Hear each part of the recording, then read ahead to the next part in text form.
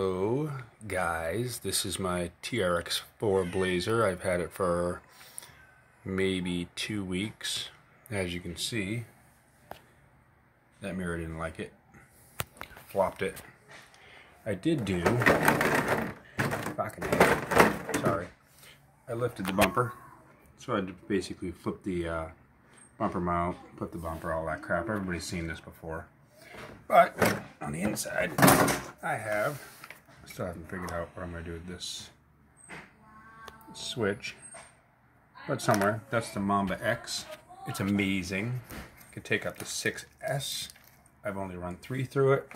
And it's pretty fast that way. That is a Castle 1900 kV.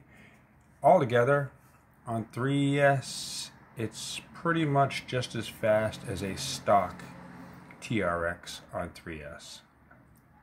I do like the fact that I can use the Castle Blue Link, sorry my shitty videos, Castle Blue Link, B-Link, whatever you want to call it, to change things around a little bit.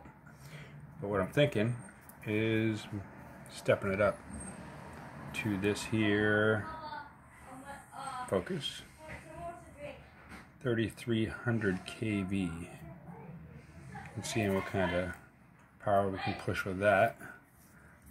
It is substantially bigger. It's a bigger can. Longer is better, I think, in this case, for power wise.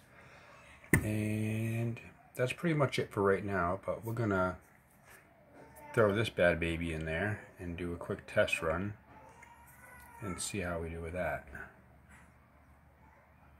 If you'd like to see that, subscribe, like, and throw me some shit in the comments. Later.